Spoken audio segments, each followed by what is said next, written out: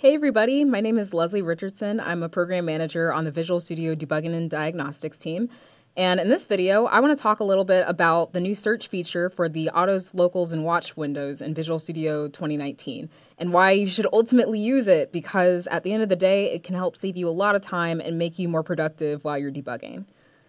So in order to showcase this feature, I have this .NET Core application in Visual Studio 2019 here, and I also have this list containing a bunch of different recipe objects. So in this case, I just want to go through all of these recipe objects and locate individual ones. But at first glance, the moment I expand this, I am ready to be annoyed because I have 61 objects contained in this list. So if I wanted to, for instance, find all recipes containing salad, I'd have to expand each one of these, locate its title property, which is all the way at the bottom here. And whoops, this one is not a salad recipe, so I'm going to have to go back, rinse and repeat until I find all the objects that I'm interested in. So this is going to take a lot of time. It'd be one thing if this list contained 10 or less items, but unfortunately this is a larger list containing 61 different items and a lot of properties under each object.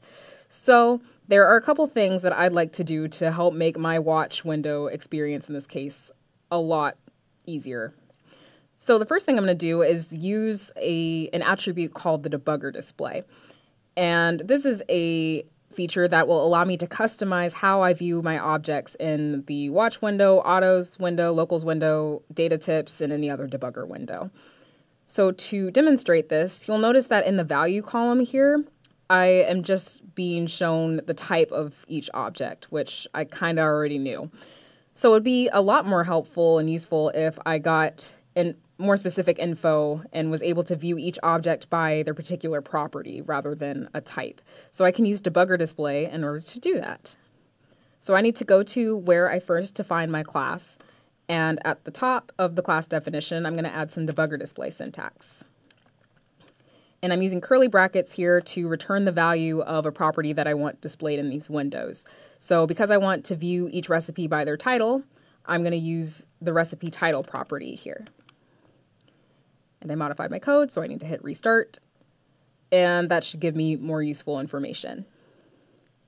So debugger display is a feature that is available for managed code users. So if you use C#, F#, or Visual Basic and are debugging in any of those languages, then you should definitely try this out. But if you're a C++ user and are wondering, is there an equivalent feature that you can use, I'm pleased to tell you that there is. It's called NatViz. And the main difference between NatViz and debugger display is that you're going to have to create a separate NatViz file. And it's basically just some XML where you can add in properties that you want displayed in any of these debugger windows. So here's the magic of debugger display, because when I expand my recipes list here, you'll notice that I've gotten a lot more helpful info here. I can see each object by their title right off the bat, so I don't have to expand each one of these to find what I'm looking for. So from there, it should be a lot easier to locate each item by their specific properties or keywords. So if I wanted to find the recipes that contain salad in them, it would take a little less time, but because there's still 61 items, it's still going to take some time and it'll be a little tedious. So this is where search for the watch window kicks in. And instead of scrolling for what I want or expanding for what I want, I can just search for it instead. We're going to type in salad and hit enter, and immediately it'll take me to the location that matches my keyword, which saves me a whole lot of time. Super helpful. And if I wanted to find any other matches that Visual Studio found for me, I can hit Find Next, and it will take me through all of those as well. So if I wanted to navigate backward and forward through this list of matches, I can change my search depth to 1. And what that's doing is I'm changing how thorough I want my search to be. So when I had my search depth at 2, Visual Studio is essentially performing a depth-first search through each object. So it's going to go 2 levels deep into one particular object, and then it's going to return back to that root node for that object and then go to the next one, and so on and so forth until it finds matching keywords.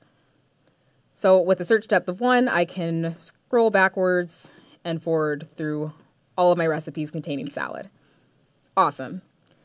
So from there, let's say I wanted to locate another property like extended ingredients. So again, I can search for it. Only this time I'm getting a notification telling me that no matches are found. But the first suggestion that it gives me is maybe I should change my search step to a larger number. And to do that, or by doing that, I am telling Visual Studio to perform a more thorough search. So I'm going to bump up my search step from 1 to 3. Because extended ingredients is a property that is nested a little bit deeper inside each of these objects. And when I hit enter, I'm taken to that same matching keyword, which is awesome. Again, I don't have to expand each individual object. I don't have to scroll through all of my objects or scroll through all of these properties until I find the one that I want. I can just use search like I would in any other typical search engine, which is fantastic. It's honestly amazing that we as human beings have managed to live this long without having search engines for the longest time. Like, I still don't know how I did it. Just 10 plus years ago. It's crazy.